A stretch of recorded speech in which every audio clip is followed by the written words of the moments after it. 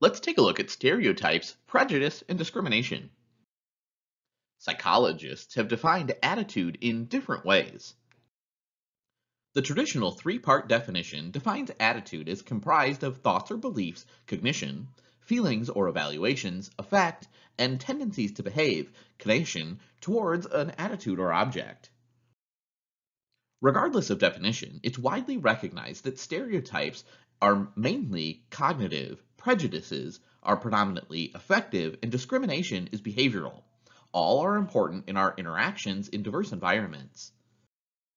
Often, diversity training programs begin by trying to reduce stereotypes on the assumption that this is necessary to reduce prejudice and improve interactions. The intuitive assumption is that stereotypes lead to prejudices, which lead to discriminatory behavior. If that's correct, then it really is necessary to address stereotypes first to reduce prejudice and discrimination. However, research shows that stereotypes and attitudes sometimes lead to behavior. Behavior sometimes leads to new stereotypes or attitudes, and often the two seem independent of each other because of other variables. For example, stereotypes might lead us to behave differently towards a category of people, even though we may not hold prejudices against them. Simply recognizing the category may elicit behaviors strongly associated with that group of people. In other cases, discriminatory behavior results from environmental factors, like laws, norms, or others' behavior. The person who's discriminating may have neither strong stereotypic beliefs or prejudicial attitudes. Unpleasant or discriminatory behavior towards others is more likely to be a problem in work organizations than stereotyped thinking or negative feelings alone. It's more efficient and probably more effective to focus diversity management work not on stereotypes, but on changing behavior so that it is respectful, neutral, or positive, and focused on accomplishing the organization's work. A second reason to focus on behavior rather than on stereotypes is that people's beliefs and feelings often change as a result of their behavior. Altering behavior can produce changes in stereotypes and prejudices as well. Stereotypes are categories into which people classify one another on the basis of some defining attribute. First, someone categorizes others based on a noticeable characteristic, the defining attribute, and then learns a set of other characteristics, the associated attributes, thought to apply to people in that category.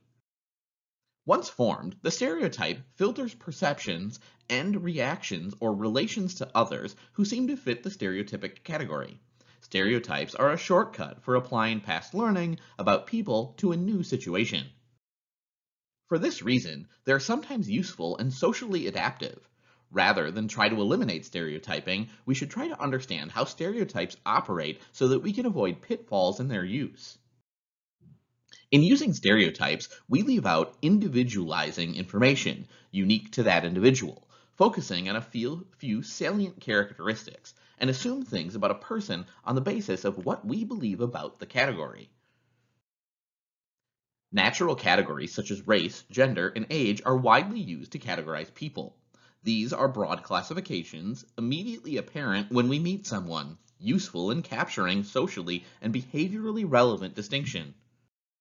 Stereotyping is a fundamental and automatic social cognition process, often helpful in making sense of a complicated social reality. Trying to suppress stereotyping may not work, and may in fact result in stronger categorical thinking.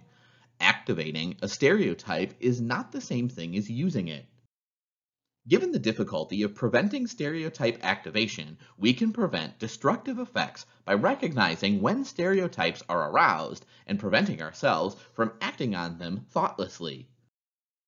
Research indicates that under some circumstances, we certainly can. It's useful to discuss why stereotypes are helpful or adaptive and how hard they are to prevent. Rather than trying to influence participants not to stereotype, trainees can be taught ways to recognize when a stereotype has been activated and to control its application through techniques described.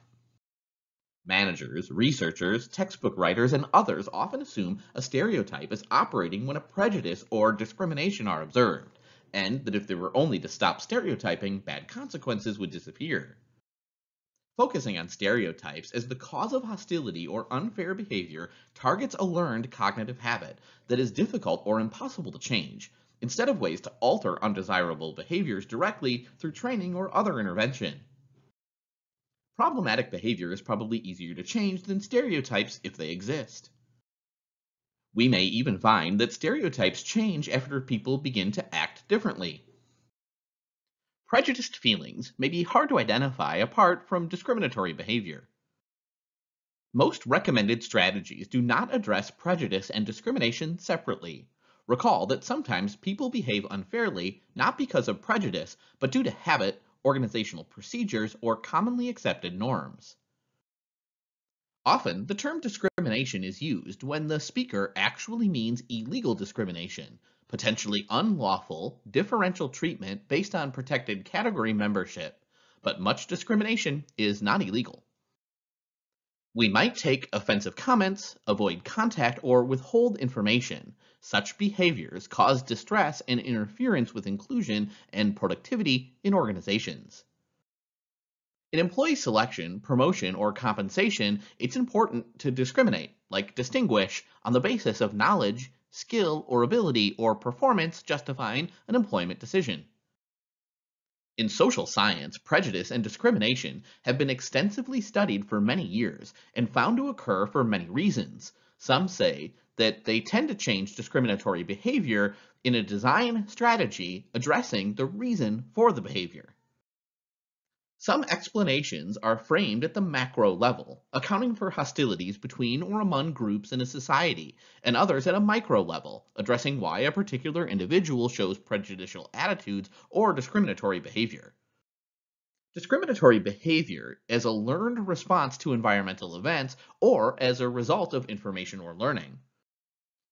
The implication for diversity professionals is that if the environment created the behavior problem, then changing the environment is probably the way to address it.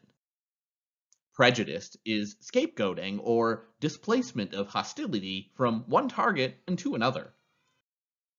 Commonly, interpersonal contact in groups can help improve conflict between members.